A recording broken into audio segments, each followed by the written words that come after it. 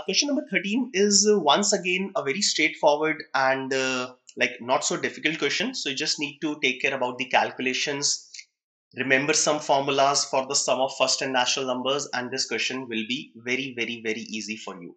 Okay, so let's have a look at it.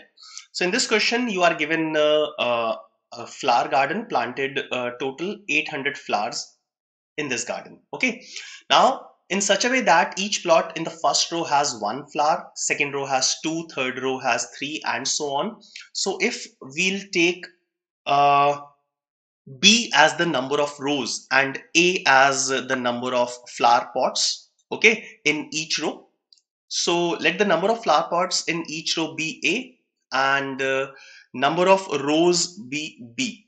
Okay, so I can now say that the first row having A number of pots has one flower each.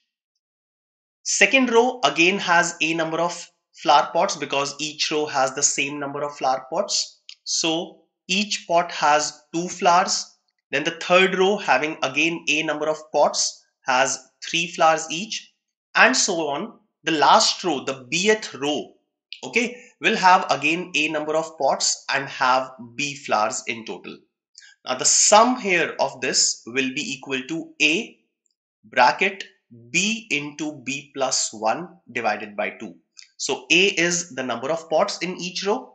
Number of flowers is 1 plus 2 plus 3 and so on. So if we'll take A common, so it will be first B natural numbers, the sum of them. So it will be B into B plus 1 upon 2, and the total number of flowers is given as 12,400. Also you are given 800 as the total number of flower pots. Now each row has A pots and the total number of rows is B. So you have one more equation, A into B is equal to 800. Now substitute A into B in this. So you will get B plus 1 divided by 2. So A into B is 800. So B plus 1 upon 2 will be equal to 12,400 divided by 800.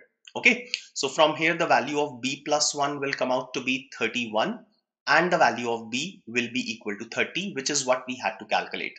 So we had to calculate the number of rows. So the number of rows here is equal to 30, and that should be the answer for this question.